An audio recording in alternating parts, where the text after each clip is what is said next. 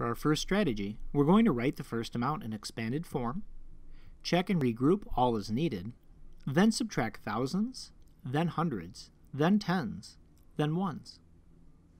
The problem states Karen ordered 2,350 shirts for the souvenir shop. 470 of the shirts were the wrong color, so she sent the 470 t-shirts back. How many t-shirts does she have left from her order? I can start by writing the problem in expanded form. 2,000 plus 300 plus 50. Then the second amount, 400 plus 70. I can check to see if I need to regroup. I need to regroup the tens and hundreds place.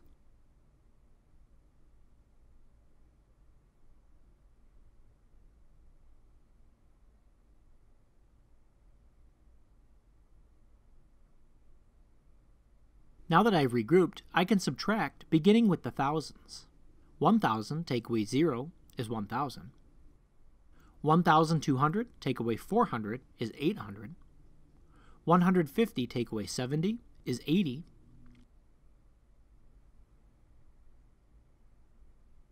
Our answer is 1,880. Karen has 1,880 shirts left.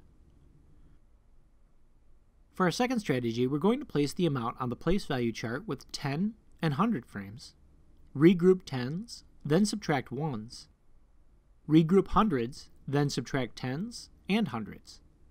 I will start by placing our first amount of 2,350 on the place value chart.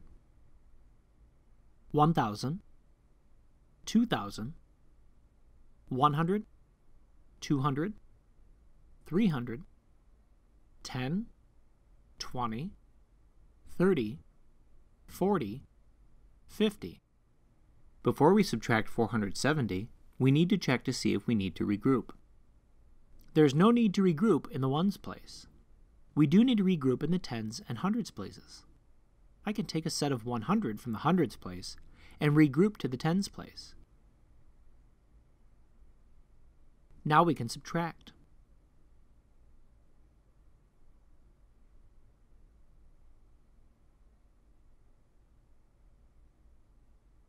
$150 take away 70 is 80.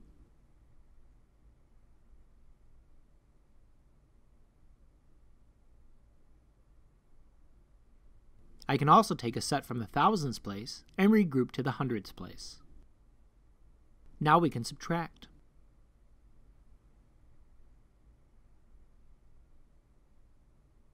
$1,200 take away 400 is 800.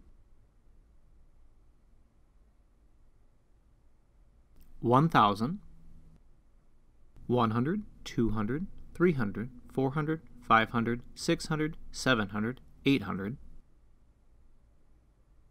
10, 20, 30, 40, 50, 60, 70, 80. Our answer is 1,880. Karen has 1,880 t-shirts left.